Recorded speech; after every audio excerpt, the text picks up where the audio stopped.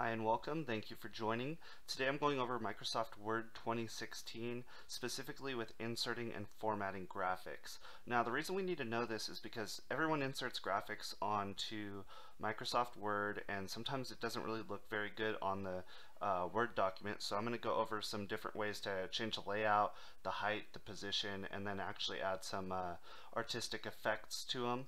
And so there's basically two ways that you can insert pictures onto Word. You can either go to an image search on an internet browser and copy and paste, or you can do it all internally from Word using the files on your computer. I will be showing you the latter today. So let's get started. So I have a Microsoft Word document here.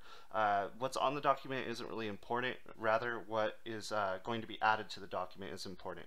So let's say right here where it says this year, and I'm going to zoom in a little bit here. It says this year. I'm going to click right before there. Now I'm going to insert a picture onto this page, and so if I go to the Insert tab and under the Illustrations group, I can see Pictures listed here, and this is the icon.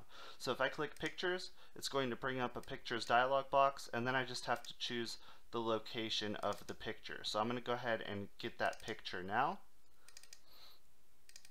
And I see right here is where my picture is located. And so you can see the different display. I'm going to use this picture right here of Antarctica, and I'll double click that, and it'll insert it right into the document. Okay. So there we go. I'm going to zoom back out so you can see what we're looking at. And so first thing we see is that the picture inserted right into the document. It's a pretty large picture. It's taking up most of the page. So I want to actually change the way that this picture looks first off. So I inserted the picture. Now I see that whenever the picture is selected, I see that Picture Tools Format tab is up here. Now if I deselect the picture, you'll notice that will go away, right? You don't see that anymore.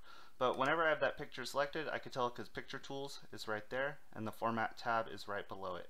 So we also notice the handles on each of the corners of the picture, and then I also see right over here is the layout options. And so I'm going to click on layout options right here, and I'm going to choose I'm going to look over these options, which is in line with text, meaning it's not going to adjust the text at all around the picture. And then I see square. Now if I click square here, we see that nothing really happens on the page, and that's because our image is so big right now. And I'm going to show you the difference of how that would look if our image was smaller.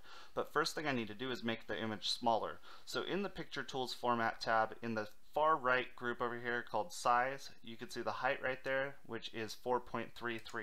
I'm going to change that to 2.25 and press enter. Okay, notice that it scaled it down. It also decreased the width at the same time. Now we can see that the text is being wrapped around in a square fashion of this picture. Now let's say I go back and choose in line with text. We can see how it will affect it, where the text is now in line with the picture. So I don't want that. I do want the square option from before. But I want to make sure that you notice the difference of what that actually did to our image. And so now what I want to do is I actually want to change the way this object is being shown on the page, and I'd want to do that with a specific relation to the position of the actual document on the page. So I'm going to change the horizontal alignment right relative to the margin, and so in the Format tab, in the Arrange group, we see this button which is Position. And so I see this right here. Now I don't really use these options too much here. I typically go to more layout options because I can see the exact position of where it'll end up on the page. And so I can make it horizontal due to the alignment, book layout, absolute position, or relative position. Vertical can be alignment, absolute position, or relative position. So on this one, I'm going to change the horizontal alignment, and I want it to be right relative to the margin, meaning I want my picture to display over here on the right side and line it up with the margins on the right.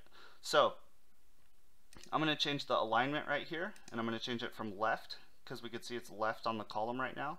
I'm going to change it right relative to the margin, right? And if I click that and click OK, we now see that the picture gets shifted to the right relative to the margin. Now a great thing about Word is that we could actually change a lot of the artistic effects within the picture as well. And so I see in the Format tab, we see the Adjust group over here, as well as Picture Styles. This is going to be where we can change different things within our picture. And so I see in Picture Effects button right here, down here is where Soft Edges is located, and I kind of wanted to highlight that one today. Now, Soft Edges is great because it'll add a softer edge around the entire rim of the picture. So you can see if I do 10-point soft edge right here, we see after I click it, the image now has that soft edge. And I'll zoom in just a little so you can see it. There we go.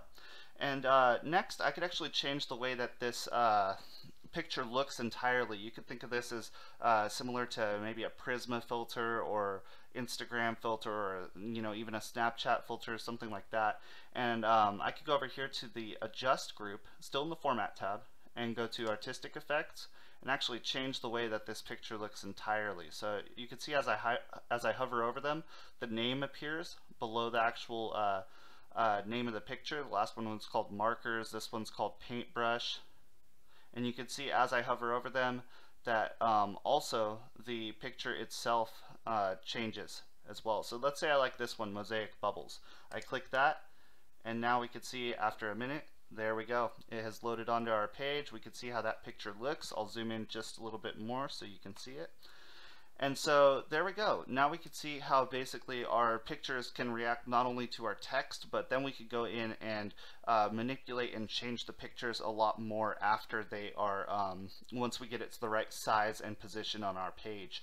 So that's how you format pictures and adjust and rather insert the pictures and format them onto Microsoft Word. So if you have any questions, please let me know. Put it in the comment section. Please like the video, subscribe to the channel. Thank you so much for watching.